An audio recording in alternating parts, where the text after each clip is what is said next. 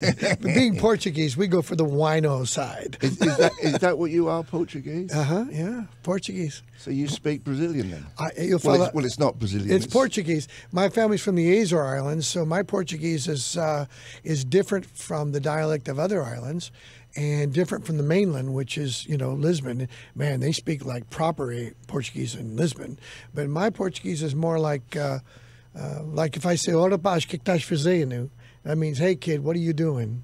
Yeah. You see, it's got a ring. It sounds like you're singing. Yeah, it's a great dialect. Yeah. I mean, I know it's Portuguese, Mm-hmm. but when I hear the Brazilians talk, it's got a great ring. I love the accent. Yeah. It's really cool. I've only sang in Portuguese a couple of times on a couple of demos, and I've got them stashed.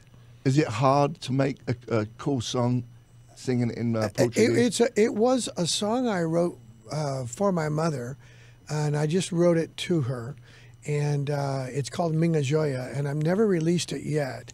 And it's easier to sing, actually, like most, I think, because the European vowels are different, and you can hold the vowel for a long time. Yeah.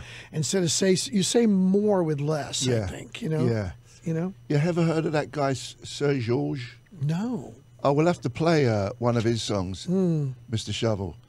We'll play that. He's. Do you ever see the movie Aquatic with Life Aquatic? Life Aquatic, no. Did you ever see that Wes Anderson movie? Anyway, this guy, he's in it, Sir George, he's a Brazilian guy, and he does all Bowie songs, like in that style, like what do they call it?